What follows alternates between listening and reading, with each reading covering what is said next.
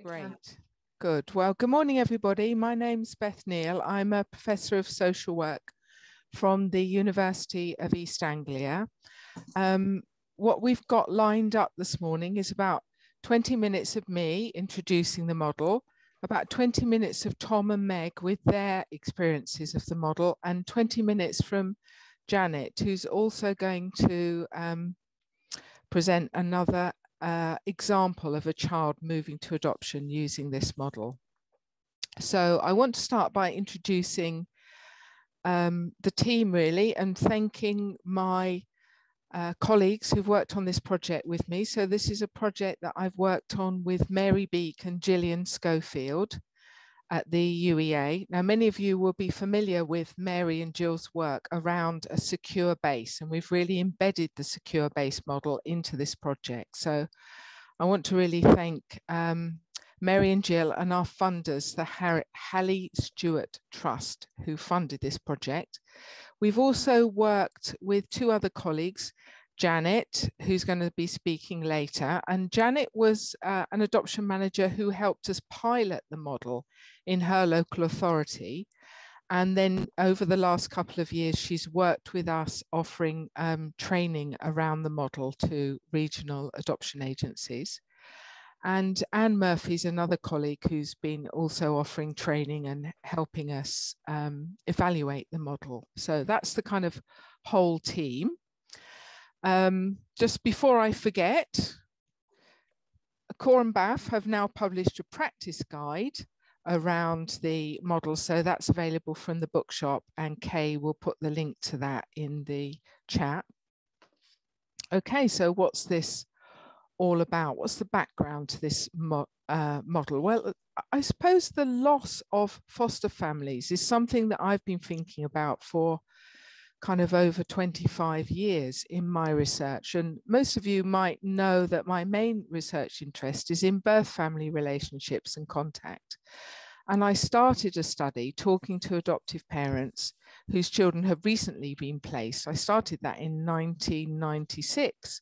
And obviously I was very interested to talk to people about their children's birth family connections.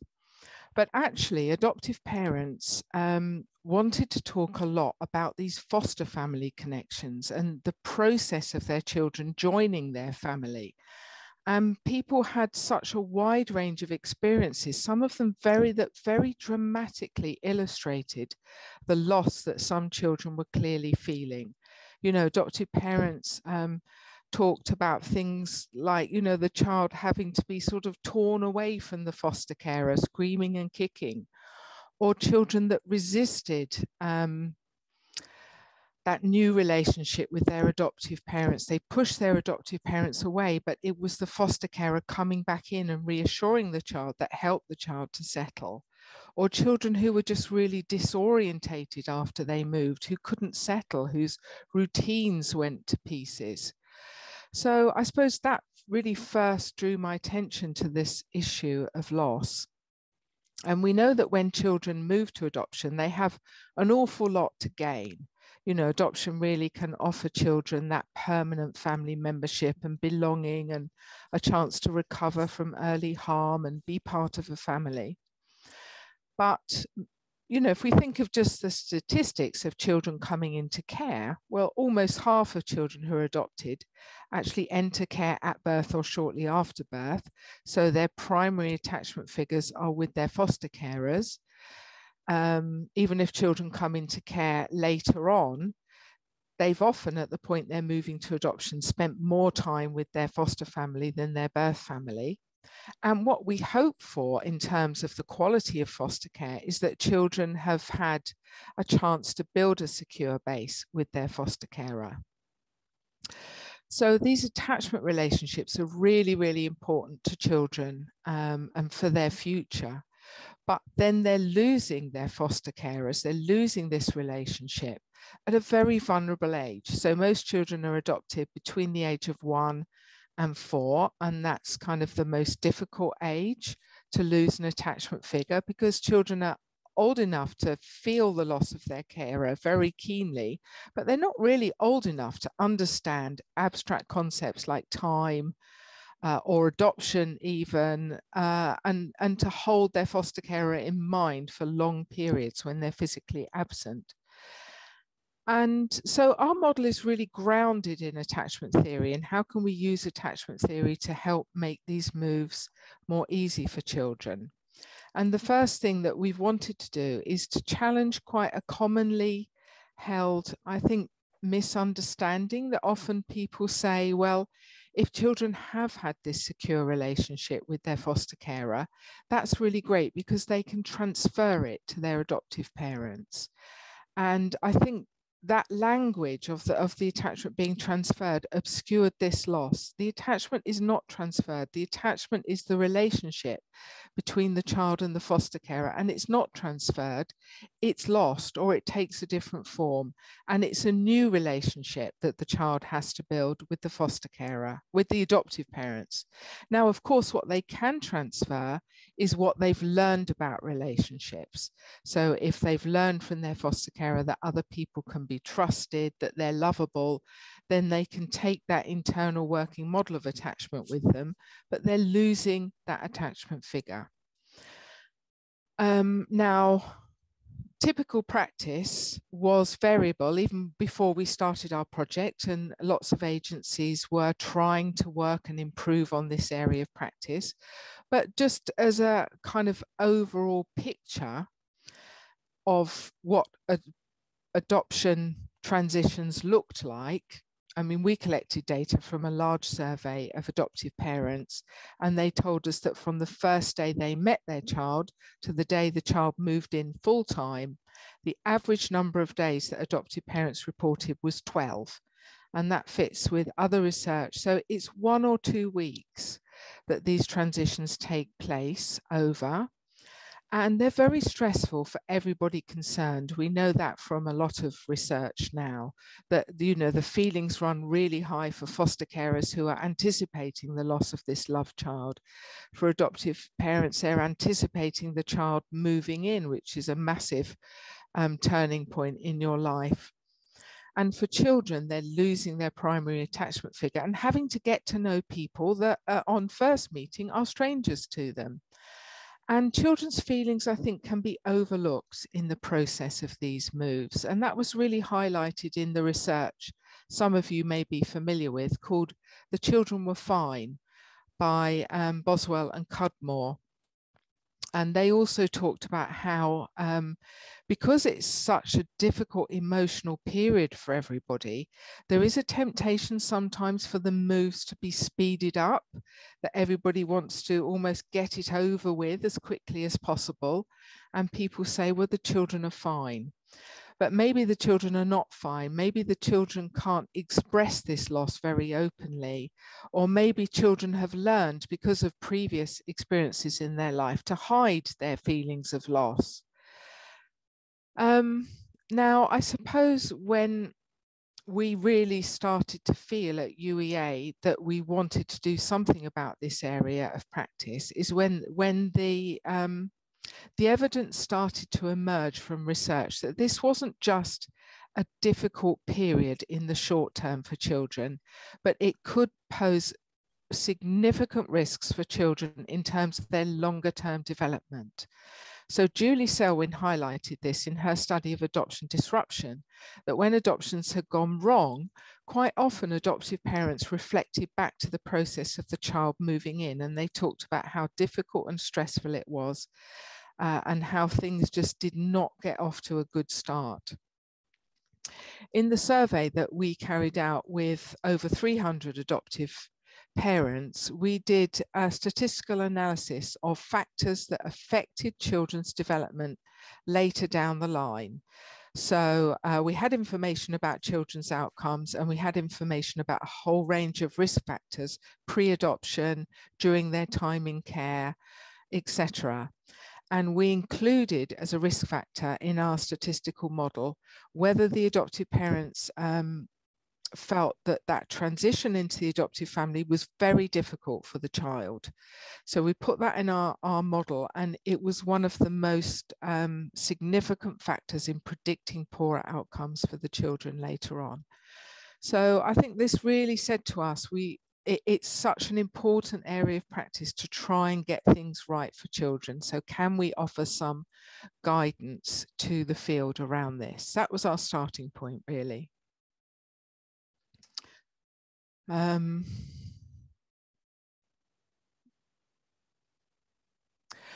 Okay, so we got together, we started off with doing a lot of consultation with other academics, with experts by experience. We talked to adoptive parents, foster carers. We consulted with practitioners who were trying to make changes in this area. And we put together a model of moving children to adoption, which we then piloted in 2 local authorities. So we asked those local authorities over the course of a year to apply our practice guidance and materials to every child they moved to adoption. And we provided support with the implementation of that model. And at the end of the year, we collected feedback on what do these moves look like under the new model, and how are they experienced by foster carers, adoptive parents. We also collected information from children's social workers, fostering social workers, adoption social workers. So we could get a sense of how it's working out, particularly for the children, but from the perspective of professionals and people with lived experience. Now, the learning from the pilot was very positive. Most people felt that this was a really useful model and that it was helping children to settle in well.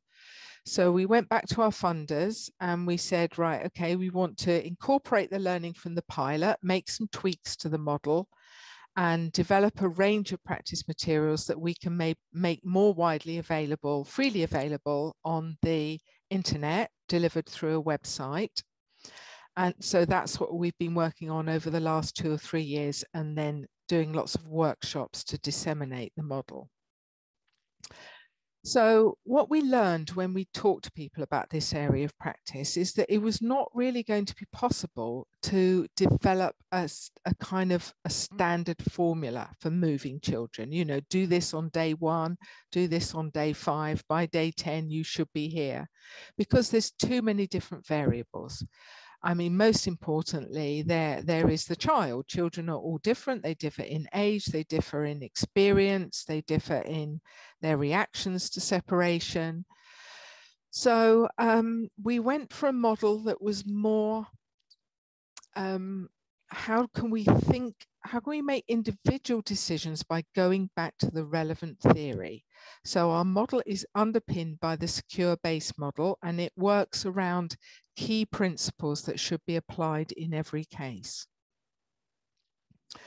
So here's briefly the secure base model developed by Mary and Jill. It's, you know, it's completely grounded in attachment theory, and we can use this to think about how foster carers can provide a secure base for a child, how adoptive parents can as well.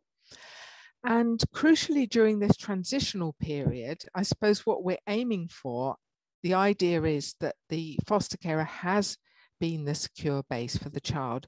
So they are really crucial in helping the child encounter this new relationship, this new set of experiences, and supporting them through and after that process to give them time to start building that secure base with their adoptive parents before the foster carer disappears out of the picture. So there's no point in time where the child is suddenly left without anybody that they really trust. So it's not a prescriptive model.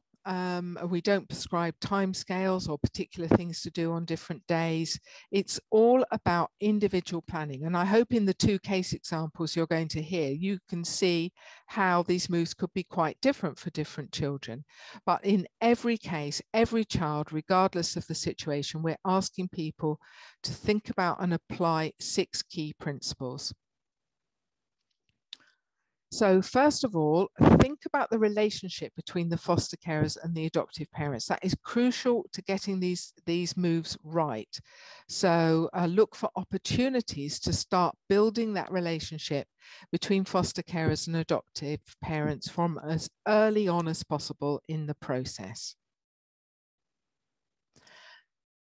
Secondly, that it's really important for adoptive parents and children to become familiar with each other before adoptive parents start to take over the care. So you'll see how that works out in the model in a minute. And we talk about the importance of observation and play visits before adoptive parents start doing, nappy changing, feeding, etc.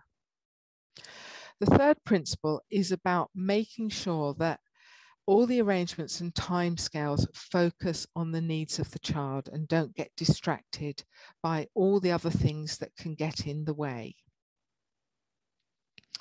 Very much related to that throughout this process, it's really important for everyone around the child to think about their feelings and hold them in mind and respond to them sensitively.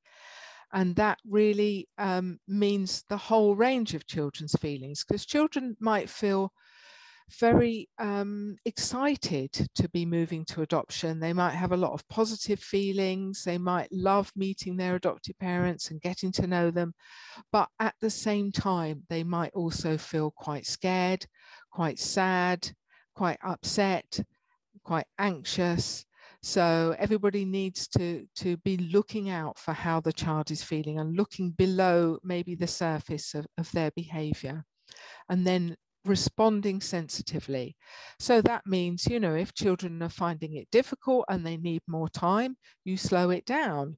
If at an early stage they're very anxious about where they're going to be living, you might want to introduce a visit to the adoptive parents' home very early on in the process. So it's about thinking about how children are feeling and responding sensitively.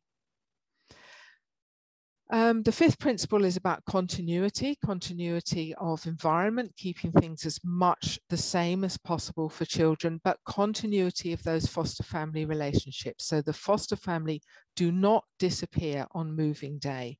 They are there after the child has moved to help manage the loss of the foster family and help the child build trust in the adoptive family. And the sixth principle is about that flexibility in planning, particularly to be flexible to respond to the child's reactions. So we're saying you can think about this process of moving children in 3 stages that we call getting to know each other, making the move, and supporting relationships after the move. So what we found in our pilot is that when people applied our model, it added length to the process of children moving, but the additional length was really in stages 1. So we counted again the number of days from the adopters first meeting the child, discounting any bump into meetings, to the placement day, and that was 21. So compared to our previous research where it was 12, you can see there's a longer lead in to the moves, plus there's foster carer contact after moving day. In almost all cases, we were able to achieve that, foster carers visiting within at least 1 or 2 days of the move. So this first stage begins after the match with the adopters has been identified and before that more intensive activity of stage 2, and it involves first of all, the foster carers and the adoptive parents getting to know each other, and then adoptive parents and children getting to know each other, but in a playful way. So it's things like, adopters visiting and just talking to the child, playing with the child, hanging around and observing, not going straight in and trying to look after them. Now, we know that practice around the country is quite varied in terms of whether adoptive parents might have met children before the match is agreed. But what we're saying is, even if adoptive parents have met children before, it's a different process when you're building up this relationship in terms of the move happening. So, you know, do start again, even though there might have, you know, there might have been some meetings before. These meetings now have a different purpose. Now the match is agreed. So look for opportunities for foster carers and adoptive parents to meet without the child, not in a formal meeting, so they can just chat, start exchanging information. You know, one thing we suggest could be helpful is for foster carers to fill in the secure base checklist, which has a lot of detail about the child and their behaviour, and to talk that through with adoptive parents. Now, these adult relationships can be supported quite easily also by phone conversations, emails, WhatsApp, photographs, messages, videos. And we saw during the pandemic that to some extent, these virtual methods can be used to build the connection between adoptive parents and children as well. But really, you do need those face-to-face visits for the child and adoptive parents to build those in as much as you possibly can. So initially, when adoptive parents are visiting, it's really important that the foster carer is physically present, so that the child has that secure base. Now, when you get to the point that you see you've got this trust and rapport between the adults and the child is now showing signs that they're very comfortable with the adoptive parents, they're enjoying being with them, they're maybe approaching them, they might even be asking for them to, you know, can the adoptive mum give me my dinner or do my bath?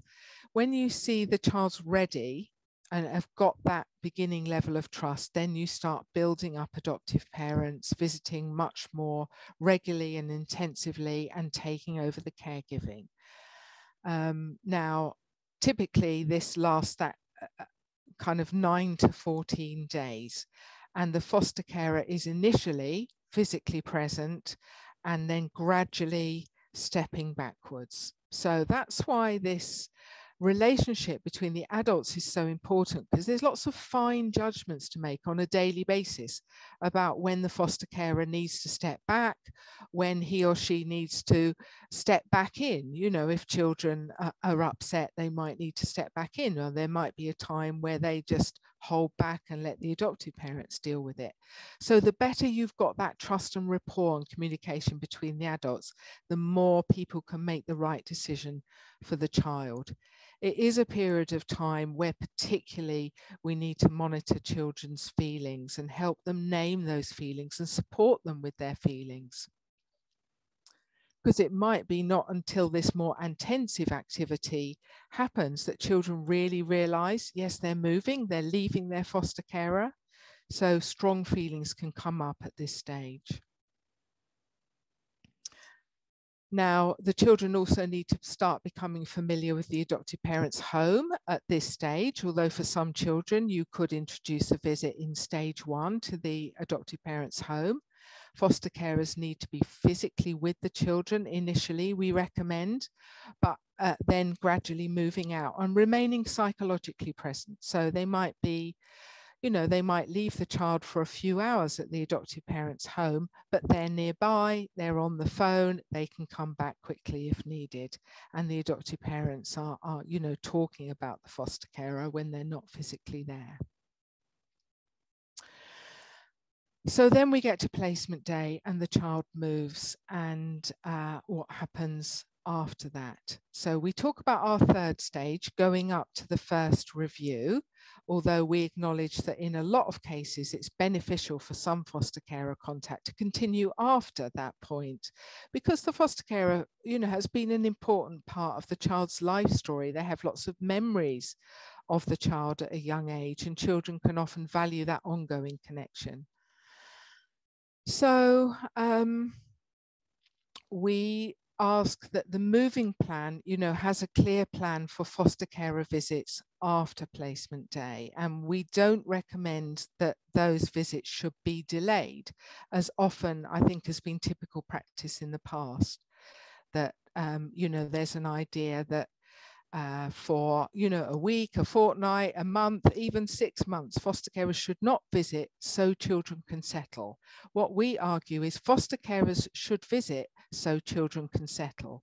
So the role of the foster carer when they're visiting is to help the child to settle. So the foster carer visiting reassures the child that they haven't been forgotten. It helps them maybe express their loss. It helps adoptive parents then to offer comfort for that loss. And it gives a chance for the foster carers to be reassuring and say, encourage the child to look to their adoptive parents and to trust them.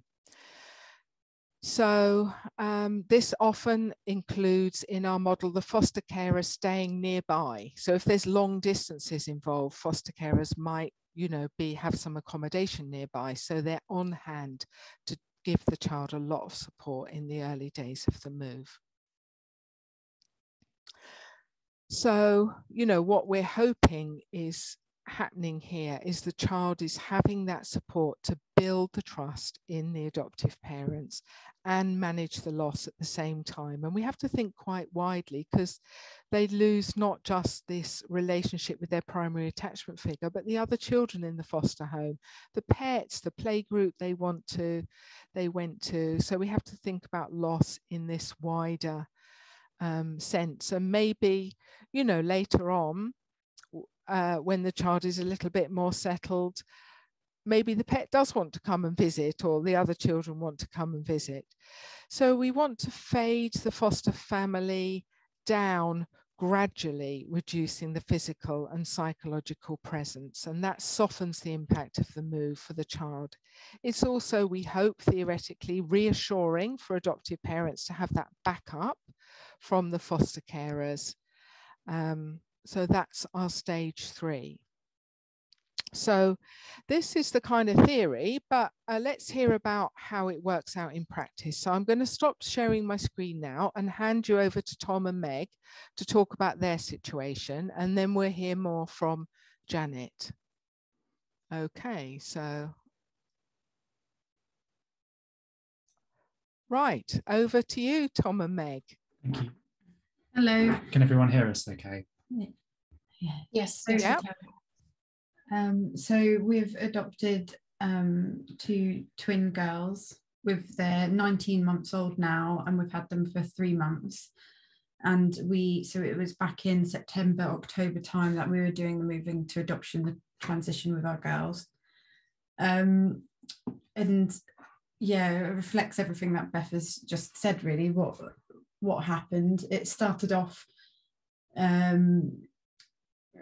getting to know Trudy, the foster carer. It was mostly done through sort of video calls. We had like a planning meeting with our social worker Emma and Trudy, and we were like WhatsApping and talking about practical things about the girls and getting to know. So just chatting really.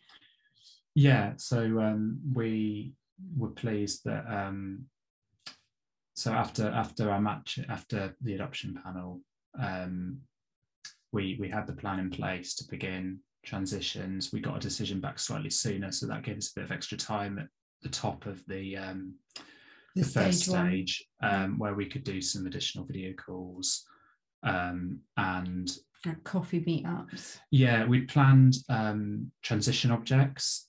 So we had some teddies, we had photo books full of our faces, we had bigger photos of our laminated photos so they could play with them. But it just meant that as well as having those transition objects, we were also able to start being in the background. So like in the video calls, they could hear our voices. We sent story recordings of we recorded stories which then the foster carer like played to the girls so they could get used to our voices. So it was it's done sort of like getting to know. And then in some of those coffee drop-ins, the girls were were present, but we were going there to see Trudy, and we were very conscious to have that very hands-off, just getting to know us, to show them that our bond and relationship with Trudy, we trusted each other, and we had a really good relationship with our foster carer. She made us feel incredibly welcome and really at ease. It felt like we were going like round to an auntie's house, and I really think that was key to making transitions feel comfortable for everyone involved. Otherwise, it just allowed us to be us and feel relaxed. And so the first few times we would go, we just went for an hour, 2 hours. We were just playing with the girls, but not in an intense, we weren't there to see them. We were there the way that we contextualized it was that we were there to see Trudy, and then just as if you were going around to see a friend, you would say hi to their kids, you would play with them a little bit, but we weren't imposing ourselves. It was very much about just that familiarity. And then as time went on, I think we had 2 or 3 of those 1 or 2 hour coffee mornings, and then the next week we started slightly. Trudy started showing us the care and how the care was given, and so we started to learn. And but only through watching. We weren't doing any of it. No, we weren't doing any of it, and just through observations. And the girls took to us really well. So they're 16 months, so they don't, and how they are, their development's a little bit delayed, so they don't have the cognitive ability, like understanding. They're not communicating verbally. They're not. So there's no sort of like single words or anything like that that's happening. So we were having to read through body language instead. And their behaviours and stuff. The girls. One of our girls at that point was presenting as very inward, very insular.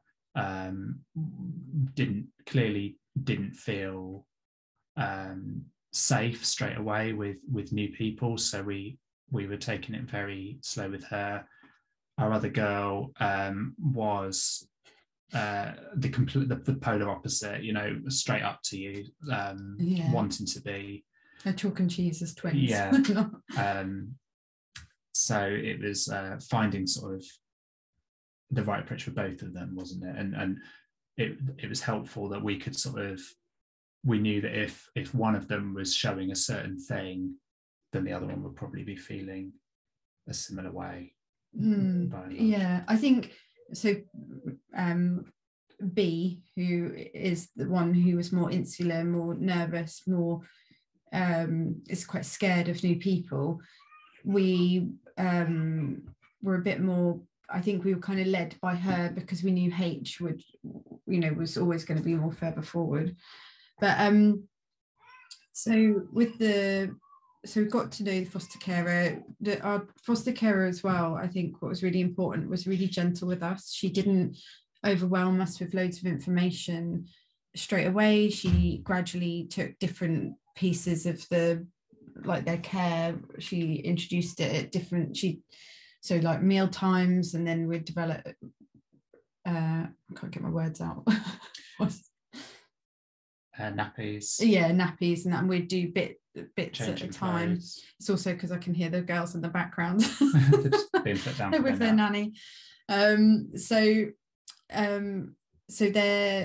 she was really gentle with us, and helped take us through that before we started being caregivers to the girls. And we were led by the girls when it was time that we felt, okay, it feels ready now for changing their nappies. And so the first time I changed a nappy, our foster carer was very close by, standing with me. We were kind of almost doing it together. She was passing me wipes, and then as time went on, she would just slowly fade into the background a little bit. Obviously, we didn't want the girls to ever become distressed. We didn't want any sort of negative experiences in those early days. So if they were crying, that level of care, we just went straight back to the foster carer and didn't attempt to, move too fast with that caregiving. So she was it was very gentle, and if there was a wobble, then she'd come straight back in and make sure that they always felt as safe as possible. And we were really determined to not try and create those negative experience, like holding on and trying to comfort. And it's like, we're not the one that they want Trudy. So we were really, we didn't try and force that. And it was really wonderful as time went on, when they were then coming to us for care, comfort, and asking for us later down the line, which just constantly being led by them, really.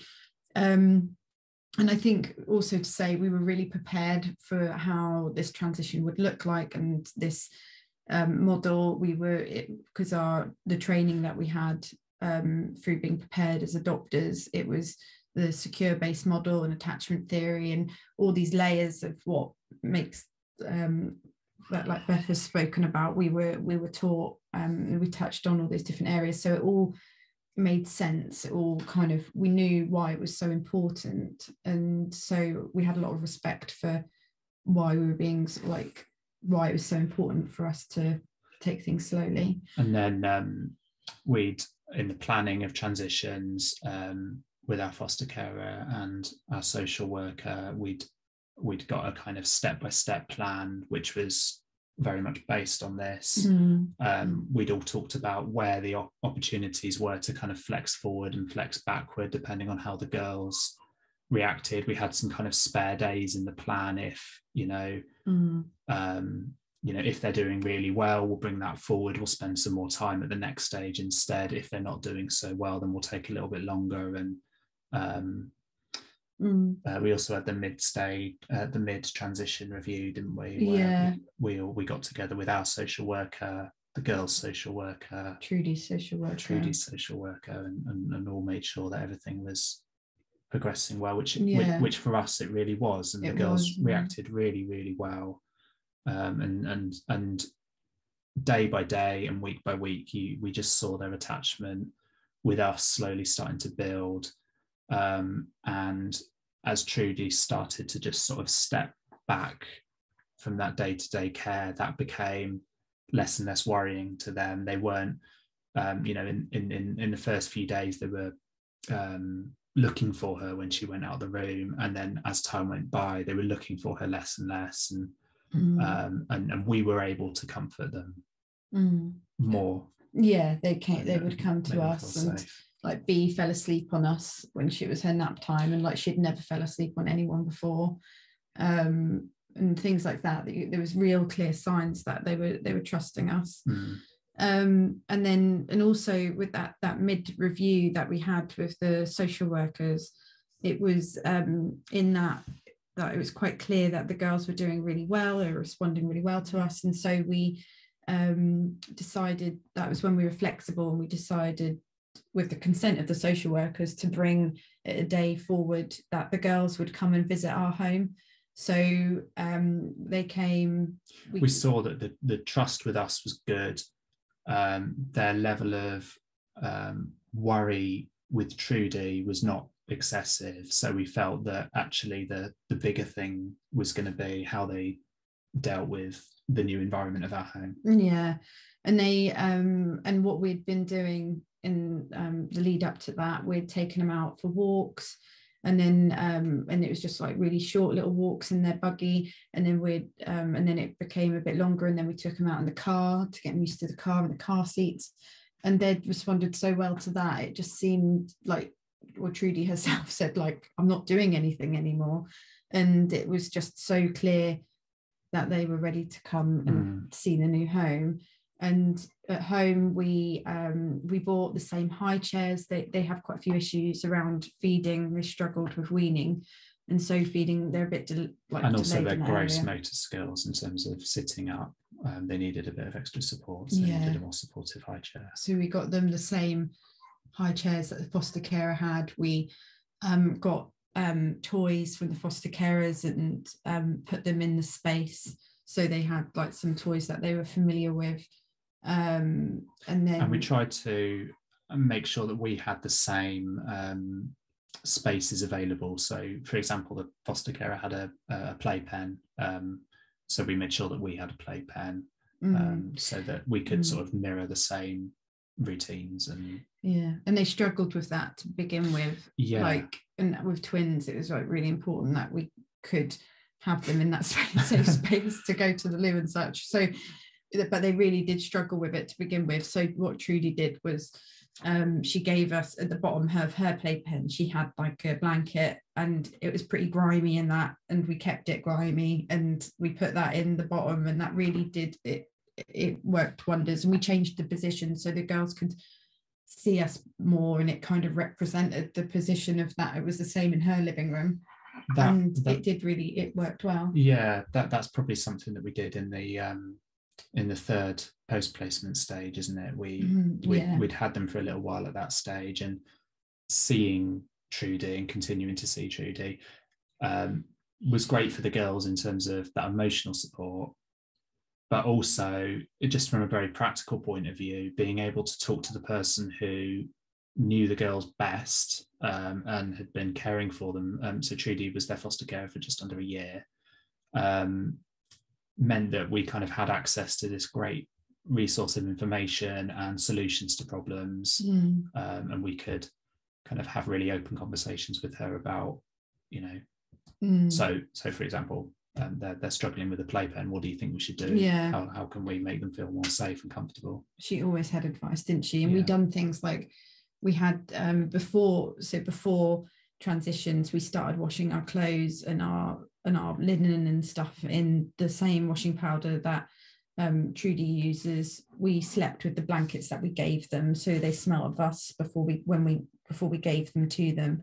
And then before we were about to go, just before placement day, when they moved in, they were sleeping with the sheets that they were going to have from ours, so they smelt of Trudy's home. And then we brought them and we put them back in the dirty pajamas that they'd had from the night before, so that like all the same smells happen. So we tried to really think about, and sort of like our age appropriate as well, because obviously, like, we couldn't make a book with a story about who we are and where they're going, so it was just a simple photo book. We tried to do things age appropriately, and that was with all the support of our social worker. So what's really key in this is, even though, so our social worker Emma Mackworth was, she was on the peripheries, but she was so fundamental to making it work and making it feel okay, because she definitely mentally and emotionally supported us through the transitions, as well as Trudy. And I think without having our social worker to like lean back on and speak to and go to with any concerns, especially because it's such a sensitive time, you don't want to offend your foster carer. So it was so important to be able to have your social worker to go back to, and like if there was any worries or things that were stressing you out, like she was just there. So even though she wasn't physically present, I spoke to her quite often on the phone, and she was always available for us. So in terms of what that post-placement contact looked like, we had a visit from the foster carer in the week the day after placement day.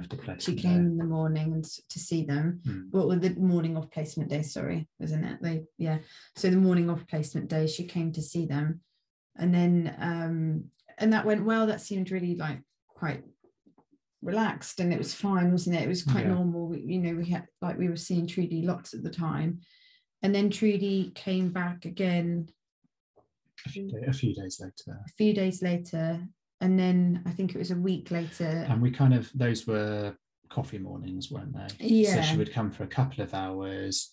I think she came during breakfast or lunch on a meal time, and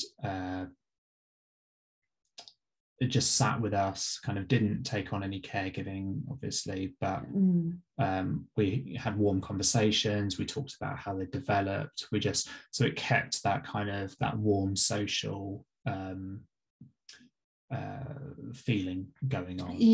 And so B, who's the more introverted one, was was definitely starting to show like secure attachment with us. When if a different social workers come in, she would look at us to check if it was safe. Yeah. H, she was a bit more, and our social worker picked up on this. She was sort of like, there was like a sense of her sometimes looking for someone else. Like she seemed a little bit more, she didn't have those clear cues that B had. She was it's a little bit more kind of maybe confused, but H is a lot more, was in particularly a lot more kind of aware. B is caught up a lot, but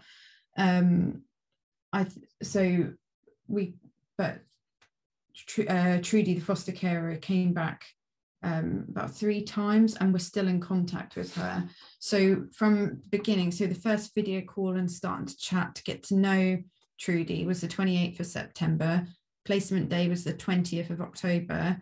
And then Trudy's last goodbye visit was the 10th of November. So that's kind of the time scale. So roughly it's about 6 weeks that the whole process went across. And that felt appropriate. Up to placement day. Yeah, 22 days from first contact through to placement day. And then that felt about right. There was, I think, and we're still in touch with Trudy throughout this. We've been in touch through WhatsApp. The girls haven't seen her or had any video calls or anything from her since November. We were going to see her in December, but that didn't work out. I'm in contact with her now, thinking about meeting up, but I'm actually going to be seeking some advice from our social worker, because H is going through a bit of another funny attachment. It's like something's going on there and don't know quite what that is. So clearly it's quite a critical stage with the attachment, isn't it? Yeah, and just trying to unpick that and understand what's going on to kind of see how best to see Trudy would be. So it'll be and that would be with seeing Trudy's children as well. So the loss for the girls was definitely through their foster carer, but also the siblings that were in the house. There was a 13-year-old girl and a 10-year-old boy. Yeah. And they had, especially the girl, had a really strong relationship with H. And so so they've had lots of children around them since, but we are aware of that loss. And also the dogs, mentioning the pets, they definitely but they've got and they love my mum's dog, and I think you can tell like they're so used to dogs.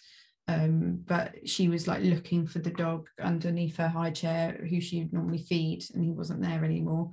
So sort of like just the loss is definitely there, even though they're pre-verbal, obviously, as we know. And I would just say is that I think how I really do believe that without this really sort of like intense kind of prolonged transition period, I do not believe the girls would have progressed as much as they have. So B wasn't able to crawl, she wasn't able to sit up unaided, she was rolling like a sausage and Star moving around like a star to move around.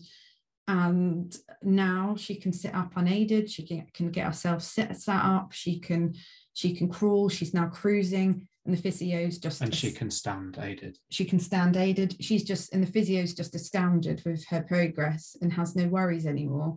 And we think trying to understand what that is, I really think like, we wouldn't have been able to achieve that with her as her new parents if she didn't trust us, if she didn't have that security and trust in us to be able to help her progress, because she's such, she's really, she has been impacted by trauma. I have no doubt about that. They were both severely prem. So it's, I think it's just, I just don't believe that we would have been able to achieve what we've been able to, and they wouldn't be as balanced and as settled as they are. They haven't regressed. They haven't they're just flourished, haven't they? They're done so well. And I think, they've come from a foster carer who, was really amazing. It was a very busy household though.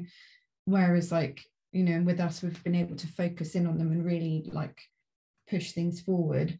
but yeah, just like I say, I don't think we would have been able to if the girls didn't truly trust us and have that time to learn to trust us and get to know us. Thank you so much, Tom and Meg. That's really, really valuable, just to hear all the detail and to, you know, hear about your girls and their reactions is so important. So thank you so much for sharing your experiences, and hopefully you can stay for the questions.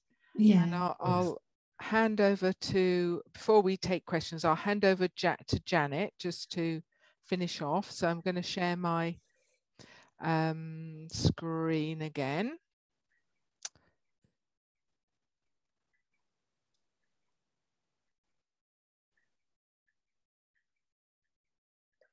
I'll introduce myself while that's coming up. Yeah.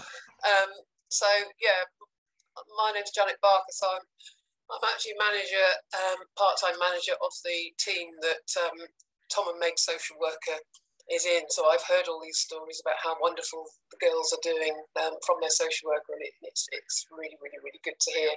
So that was great. Thank you, Tom and Meg.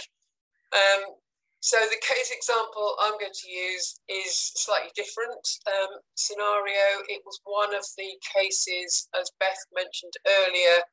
Norfolk was one of the pilot areas, and I'm a team manager within Norfolk.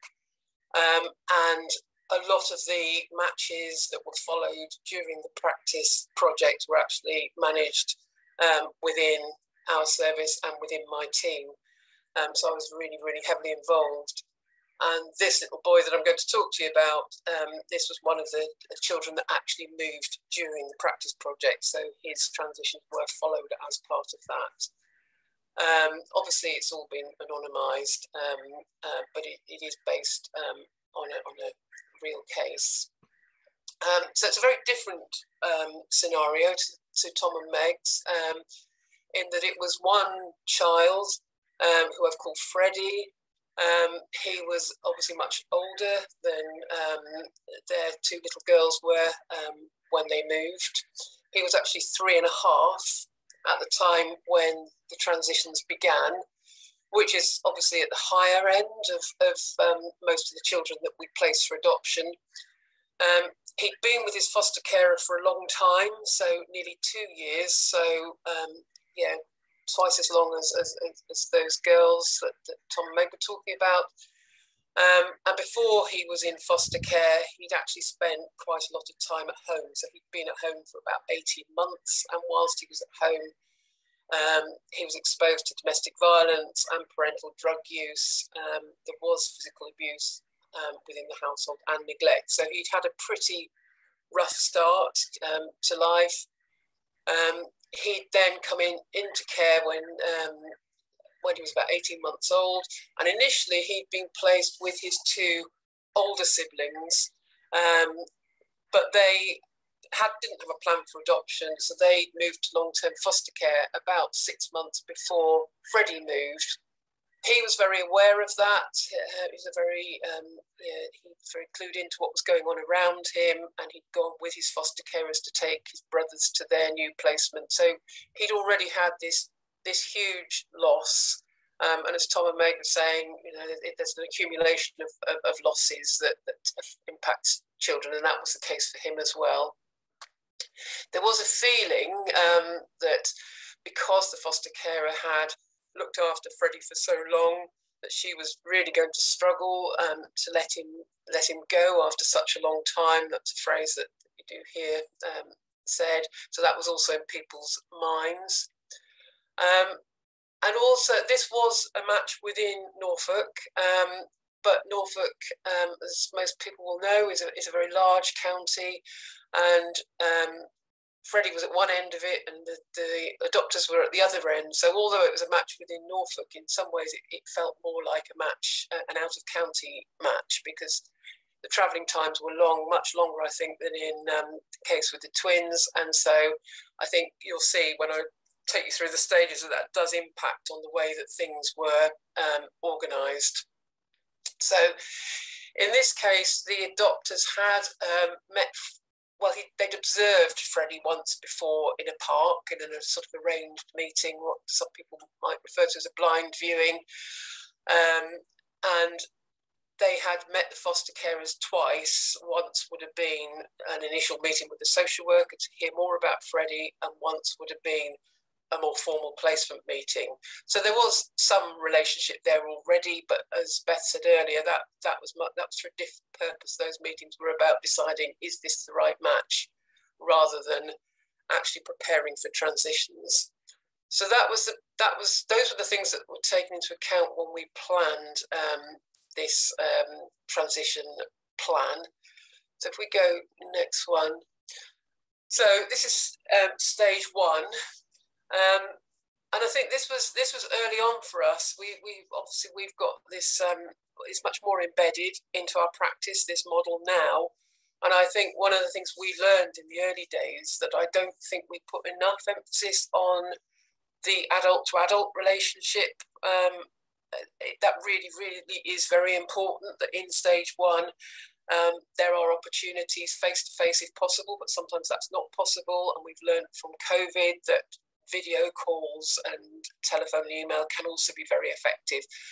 So I don't think that these adopters and foster carers had physically met each other early on, other than the formal meetings that I already spoke about, but there was email and telephone contact between panel and before the intensive introductions. During stage one, there were 3 relatively short, I think as Tom said, those visits for them were about a couple of hours in those early stages, and that was fairly typical, I think, and it was the same in this case. So they were relatively short, but getting a bit longer. There were 3 visits to the adopter's home and a day in between each visit. So essentially over about a week, we had these 3 visits in stage one. They were very much observation visits. There was some play led by Freddie. It was very, very positive right from the beginning. And everybody was really happy how it was going. And I think there was a sense, and I think this is not unusual, that the adopters and foster carers were really pleased with how it was going, and kind of their instinct was to move it on a bit quicker and for the adopters to take on their care tasks perhaps a bit more quickly. But the social workers that were part of that team around the child were kind of saying, no, let's not rush this. He really needs to trust you before you start to do more intimate care tasks. And everybody was fine with that. It's just, I think, part of the process to keep reminding each other of what the principles are and why it's important for that trust to be there. But I think, that's been made really, really highlighted by what Tom and Meg have said. The only worry that really came up in stage one, and it wasn't a big worry, was that there was really a lot going on for Freddie. So on the days between the stage one visits, the foster carer had, for the best possible reasons, arranged trips out and family gatherings and things like this, which really would have been much better arranged before stage one started, because those in-between days in stage one, the intention of those was much more to give everybody a bit of time and space for reflection, and that was getting lost a bit. So that was addressed. One of the things about this being part of the practice project was that what was really good about the project was that everybody was involved. So the foster carer's social worker was very involved, as well as a child social worker, and it gave it a really, really strong kind of team feel. And the foster carer's social worker addressed that, and it was fine, it settled, and it wasn't a big concern. So that all went very well. So we move on to stage two. So I think one of the things with this model that Beth has already said, and that it's not prescriptive, it is going to vary according to the child's needs and the circumstances. And I think stage two in this particular case was relatively short, I think, and intense. And that was driven partly by the geography, because not only were they a very long way apart, but Freddie really was not good in the car. So him travelling long distances really didn't work well. So I think stage two does feel quite intense, but there are reasons for that. And I think it is about individual circumstances. So there were 6 visits over 7 days with 1 rest day. So stage 2 was relatively short at just a week, really. As would be very typical, that was first of all visits adopters to foster home and then moving to the adopters home, and that shift happened on about day 10. As Meg and Tom described, there would have been a review meeting around that time for everybody to feel that was the right thing for it to shift, and that it didn't need a bit longer. Sometimes it does. On day 12, Freddie had his first overnight stay with the adopters, but the foster carer was still close by. She would have stayed in the local area for a few days around the end of stage 2 and the beginning of stage 3. So although he was technically still in her care on that day, he actually spent a day had an overnight stay with his adopters. And though these visits obviously were longer than those in stage 1, up to about 6 hours, and the official placement day was on day 13. Again, all went very well during stage 2. By the time it got to the end of stage 2, the adopters had taken over all the care tasks with the support of the foster carers. Freddie was very accepting of them taking over care, which obviously suggested that he had built that trust with them, and everybody was really pleased with how things had gone before the move. Stage 3, and as Beth said earlier, I think it's true to say that most of the extra length in transitions using this model comes in either stage 1 or stage 3, and I think this case illustrates that really well, because you can see straight away that stage 3 was actually very lengthy with a lot of visits. So that's where I say stage 2 was intense and short, but that's kind of compensated for by stage 3 being long. And there were actually 9 visits by the foster carer in stage 3, the first 5 of which were on consecutive days. So it is a bit arbitrary. You could argue that maybe some of those visits you could see as being in stage 2. After that, there were lengthening gaps between the visits. So the whole transition actually went on for 34 days, but with most of that additional length in stage 3. In stage 3, there was a very definite change. Just 2 days after placement day, Freddie's behaviour became very challenging. He appeared to be very rejecting of adoptive mum, and that included lashing out physically, kicking and hitting. That's obviously always very, very difficult for any adoptive parents, particularly when it's so early on in placement and their confidence as that child's parent is only really beginning to build. And it is the case in this particular case that the visits by the foster carer did seem to trigger off some of this behaviour, presumably because it was actually related to the loss of the foster carer and the emotions that went around that. And it would have been easy for the adoptive parents to say, oh no, this triggers off this difficult behaviour, it isn't a good idea, we shouldn't be doing it. But they really didn't react to it like that, because they had this really strong relationship with the foster carer already. The foster carer was actually able to support them. She was able to empathise, because actually it was very similar to her own experience when Freddie was first placed with her, that he appeared to reject her, not her husband, but very specifically her. And, they were able to talk about it as a way that for Freddie, his loss and the impact of the loss on him comes out the way it's acted out, and that's a very normal part of loss and grief and bereavement. And to depersonalise that and work through it. So in that first couple of weeks, we were actually worried that this placement might disrupt. We had commissioned extra therapy to begin as soon as possible to try and shore up the placement. But actually, after about 2 weeks, it just all dissipated. They all worked through it together. The additional therapy never actually had to happen, and the relationship that the foster carer and the adopter had definitely made a difference. I have absolutely no doubt about that, and was crucial to the placement surviving those early difficulties. It did continue. I've lost a bit at the bottom, but what it said was that the placement continued. They legally adopted Freddie within a few months, as you would kind of expect.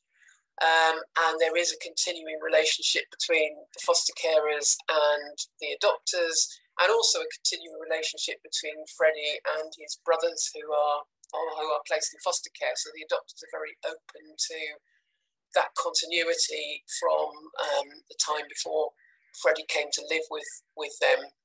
So that's another example of a very kind of different, I think, transition. But nevertheless, although it's very different in many ways, you can see how the same principles have been applied and how it has been very beneficial to outcome in that scenario as well. Okay, I think that's up for questions. Beth, you're muted. I think you're talking, but you're muted, so still can't hear you. There we are. How about that? That's it. Yeah, good. Perfect. Sorry about that. Thank you very much, Janet. Just before we go to questions, I want to move my slide on one more, but there we are. Just to talk through some points about implementation. This relates to certainly at least one comment I've seen in the chat about the need for everybody to be on board with this way of doing things. So some of the tips we've covered in our practice guide advert again, and on our website we've got an implementation guide for managers. Is, you know, we think at an agency level, if you want to adopt the model, you know, first of all, the adoption team need to familiarize themselves with the model. It's important that panel members know what you're doing as well. And then obviously most agencies now are regional. So regional adoption agencies need to start talking to their local authorities who feed into them, their local VAAs. And it's probably quite helpful to have a working group to set up to take it forward. All the professionals around the child do need to know kind of what the plan is and be involved and understand the model. So that's children, social workers and managers, fostering social workers. We've heard about that in these two case studies, how important it is that everybody knows what the principles are. I think foster carers and adoptive parents do need to be prepared, and Tom and Meg talked about how they'd had some of that built into their initial training. A lot of agencies we know do use the secure base model, so that's an easy to add this bit on. We've developed information, you know, specifically for foster carers and adopters, a leaflet about the 6 principles and how they can apply them when helping children to move. So think about whether you build that into initial training or ongoing training, or are you going to address it at an individual level, talking through the model with foster carers and adoptive parents. But it's absolutely important that people know what you're doing and why. It might be important to look at your agency documentation and language and think about policies and procedures.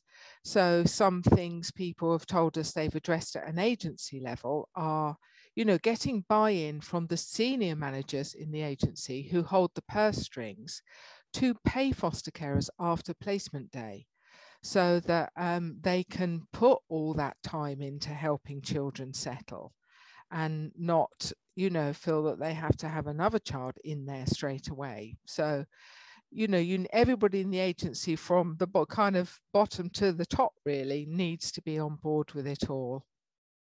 And we also talk in the book about how you can use the secure base model to think about support for the social workers during this area of practice.